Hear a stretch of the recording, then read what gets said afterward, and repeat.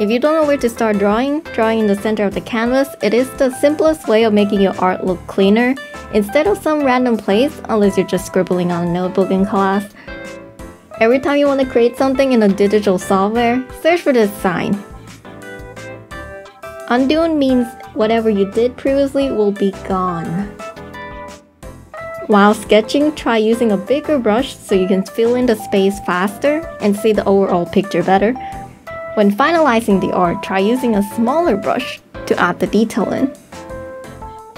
When you first use a new digital art software, try tapping, clicking, holding, swiping, pinching, rotating, 2-finger tapping, 3-finger tapping, 4-finger tapping, scrolling, in case there's some hidden feature out of it. In a more complicated digital software, try doing the previous step while holding Control, and then doing it again while holding Shift. Additionally, you can do it with Alt 2. Additionally, you can also try while holding Shift and Control at the same time. Gear and wrench icon usually symbolize settings. Layers are like transparent paper on top of each other. In a color pencil art, white color pencil is used for coating the color, making them smoother, rather than coloring in white unless you're drawing on a black paper. In a color pencil art, you can create white line by using electric eraser.